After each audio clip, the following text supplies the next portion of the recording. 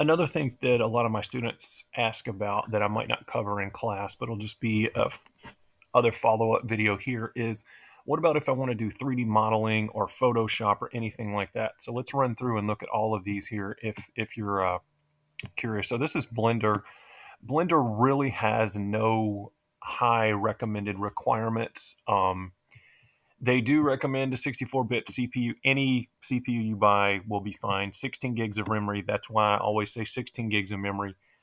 They want you to have a 3-button mouse or 1-pen tablet. It's not required. And a graphics card with 4 gigabytes of memory, so that's why the GTX 970 I go over in class would be good here.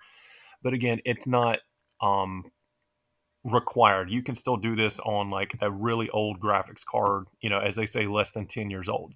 And it should work relatively fine. The only time you may have problems is when you're actually trying to render something and your computer would run slower than something that is, has really high end specs like this.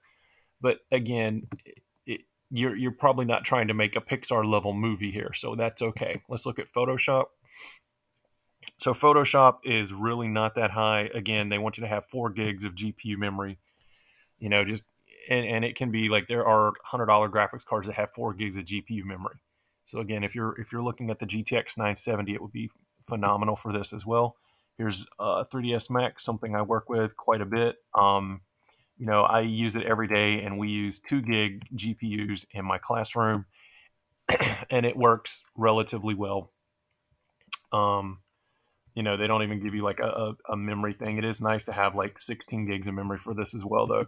And here's a lot of people are asking about Maya. I get questions on Maya occasionally. Um, so Maya is 64-bit, 8 gigs of memory, 4 gig disk space. They don't even have much of a graphics card requirement here. So that's just a few of the little programming things for graphic design and 3D modeling that you may want to get into. Just some food for thought, checking all the requirements. Again, you don't need anything hardcore. If you're going to build a computer for Minecraft, as long as you have that 1 gig GPU, will still be able to do 3ds Max as long as it's not terribly, terribly old.